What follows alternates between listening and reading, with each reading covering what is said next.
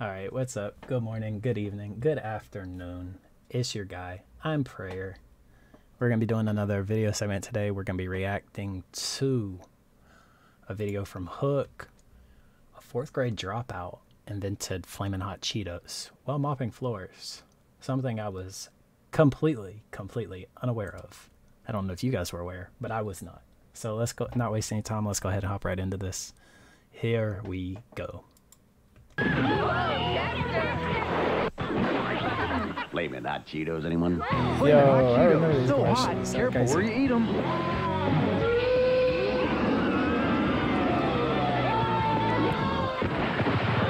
Cheetos, flaming hot snack. Dangerously hot. Richard Montañez was a dropout. He could barely read or write in English and mopped floors for a living. But that changed when he stood up to America's top executives when pitching a billion-dollar idea. The son of Mexican immigrants, One of the best Richard chips was you can eat raised today. in Guasti, California during the 60s. With Guasti being a tiny farming town, he lived in a one-bedroom apartment with his mother, father, grandfather, and 10 siblings. They all rolled up their sleeves and It's a big picked family. grapes for a living, but it wasn't enough to get Big by. family. My whole life was about leftovers and about donating, about getting in that welfare line. No one ever told me that I could be something great. It was one of the many struggles that he faced. One day, Richard's mother was getting him ready for school when he burst into tears. "Why are you crying?" she asked. "I don't want to go to school. Everybody speaks English. I can't even speak a word," he pleaded. His mother didn't give in and made him go. As his uncle walked him to the bus stop, he looked up to the green bus and asked, "Why can't I get on the yellow bus? Why do I have to get on the green bus?" He didn't know what discrimination was, but he could feel it from the stares. In the 3rd grade, he brought a burrito to school for lunch. His classmates had never seen one before and wouldn't stop looking. Embarrassed, Richard hid it in his bag. The next day, he begged his mother to make him a bologna sandwich. Instead, she made him 2 burritos, one for him and one to share with a friend. By the end of the week, his mother's burritos were so popular that he started selling them. I learned that at the moment, that there was something special about being different, that there was a reason that we all just couldn't fit into the same box. While he started to warm up to the other students, he still struggled with his English. That's So a in good the idea, 4th sell grade, burritos. he made a decision that he would regret. He dropped out of school. Under the And that's sweltering crazy. heat, It's a he worked in the fields elementary and school took on student. odd jobs, Man was slaughtering smart. chickens, washing cars, and picking weeds. He saw no way out of his life of poverty until his friend told him about a job opening.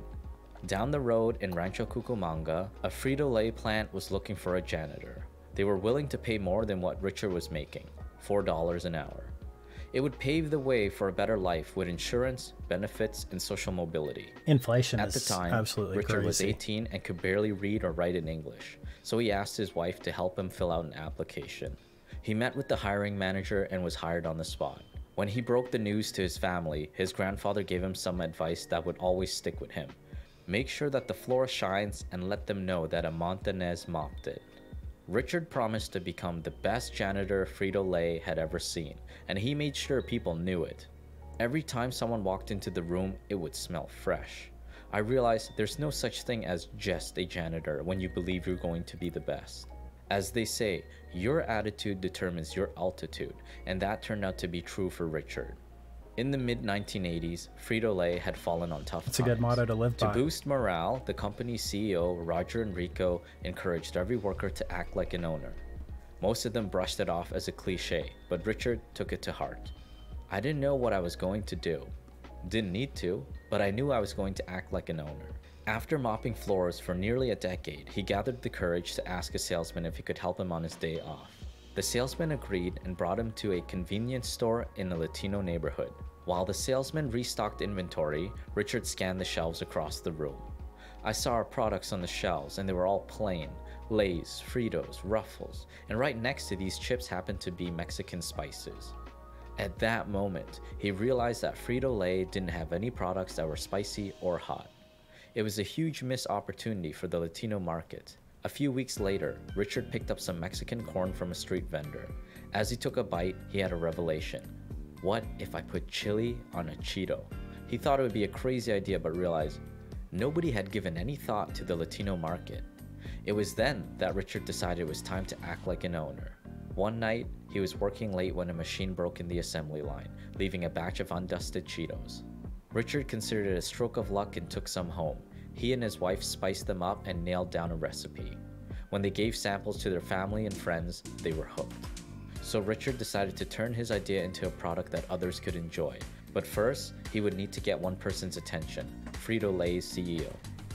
He grabbed the company phone book and started flipping through the pages until he found his number. Without hesitation, Richard called him. His assistant picked up.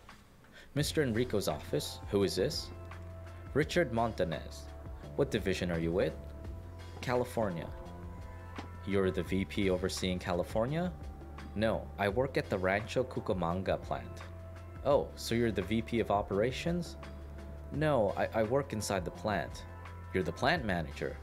No, I'm the janitor. The assistant paused. One moment, she finally said. Richard was connected with the CEO and told him about his idea. He loved it and told Roger that he would be at the plant in 2 weeks. Moments after they hung up, the phone line started ringing off the hook. The president called the division president, who called the vice president, who made more calls to reach the plant manager. They were all demanding to know who was this janitor that just called the CEO. When the plant manager found Richard, he stormed up to him and yelled, "Who do you think you are? Do you realize what you've done? Everybody's coming." Then he told Richard, "You're doing a presentation." Richard thought to himself, "Who do I think I am? What right do I have to call the CEO?" He had never done homework in school, and now he had to give a presentation. He was clueless about what he should do next. When he went home that day, he told his wife he was in trouble. She calmed him down and came up with the idea of going to the library to learn about marketing strategies. They found the right book and copied the first 5 paragraphs word for word. When they went back home, they filled up 100 bags with their samples and drew their own design on each one. On the day of Richard's presentation, he bought his first $3 tie. As he gathered his bags, his wife stopped him at the door. "Don't forget who you are," she said. "Go get what belongs to us." When Richard walked into the boardroom, he thought to himself, here I was, a janitor awesome presenting to some of the most highly qualified executives in America. He delivered his presentation with confidence, until one executive stopped him. "How much market share do you think you can get?" he asked. Richard started shaking. He had no idea what he was talking about. But then he quickly thought about the last time he doubted himself and the lesson he learned. In the 3rd grade on every Tuesday, 2 after-school trainers would pull up. One of them was for the Latino kids. When it came time to stand in line, Richard purposely walked into the other one. "You should have heard, my friends. Looking at me. Ricardo, estás loco. You're in the wrong line. This is your line. This is where they told us to get in." And I looked at my friends. This is the truth. I said this. "They have cookies inside." As he got closer, he second-guessed his decision. What if he got rejected? Even worse, what if the trainers told him he doesn't belong? When I got there, what do you think those 2 ladies did? They filled my pockets with cookies. Why did I get in that line? I was hungry. When you're hungry for that thing you want to accomplish, you won't be afraid. Taking in that lesson, Richard stretched his arms wide and said, "You just gotta full How commit." much market share? The room fell silent as the CEO stood up. "Ladies and gentlemen, do you realize we have an opportunity to go after this much market share?" he said with a smile. He turned to Richard. "Put that mop away. You're coming with us." 6 months later, Frito-Lay started testing Richard's idea in small Latino markets in East LA. If it was a success, they would sell more. If it failed, Richard would have to go back to mopping floors. It seemed that there was a big group of executives who Seems wanted like a it to win-win. fail. They thought I got lucky. They were paid big bucks to come up with these ideas. They didn't want some janitor to do it. Richard proved them wrong. By 1992, his idea, now known as Flaming Hot Cheetos, was sold across the US. It became one of the most successful products in Frito-Lay history, making the company billions of dollars. And they Today, are so good. Richard is PepsiCo's vice president of multicultural sales and marketing and teaches MBA classes. Not long ago, a student asked about how he was able to teach without a PhD. "I do have a PhD," he told them. "I've been poor, hungry, and determined."